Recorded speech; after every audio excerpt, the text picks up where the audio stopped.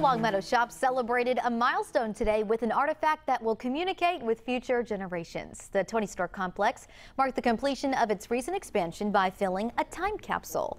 Longmeadow Shops owner Grove Property Fund of Belchertown filled the time capsule with products from the Longmeadow Shop stores. The capsule also contains 22 news stories about the shops.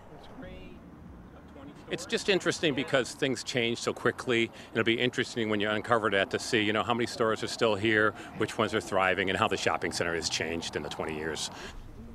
Steve Walker will bury the Longmeadow Shops time capsule at an undisclosed location in a few weeks. He said he hopes to be there when the capsule's open 20 years from now in the spring of 2037.